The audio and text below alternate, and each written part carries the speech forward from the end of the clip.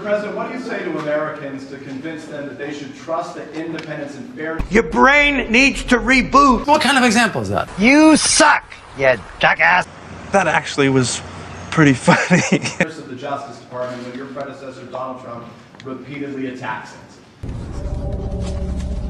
Oh my God. The prompt is fine. Evan, read the copy, please. The copy's good. Just read it. Because you notice, I have never once, not one single time. Lies, lies, and more lies, and lies on top of lies.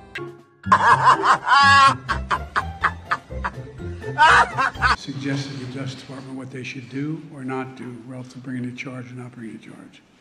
I'm honest.